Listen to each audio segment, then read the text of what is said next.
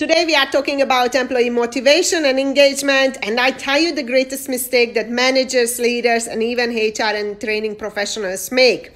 So, you remember a few days ago we talked about the two factors, that these are basically the basics that must be in place, otherwise people will be demotivated, and motivating factors cannot take place, cannot be effective if these guys are missing. So if you don't have good relationship with your management team, your supervisors, your leaders, and all you are doing is fixing relationship between you as a leader, manager, and the staff, forget about the rest. You are not even providing the minimum. Salaries, security, safety, company policies all must be in place, otherwise they cause dissatisfaction, relationship with co-workers as well, and benefit.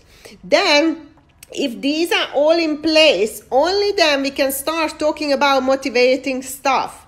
So these are the achievements, recognition, responsibilities, advancement opportunities, career growth, obviously personal growth, and job interest.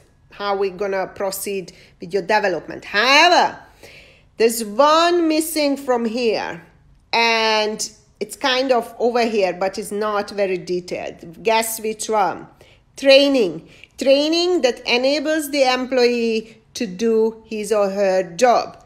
This is the basic, because if training is not provided, there will be demotivation, I guarantee you. Training is not motivating, it's going to demotivate.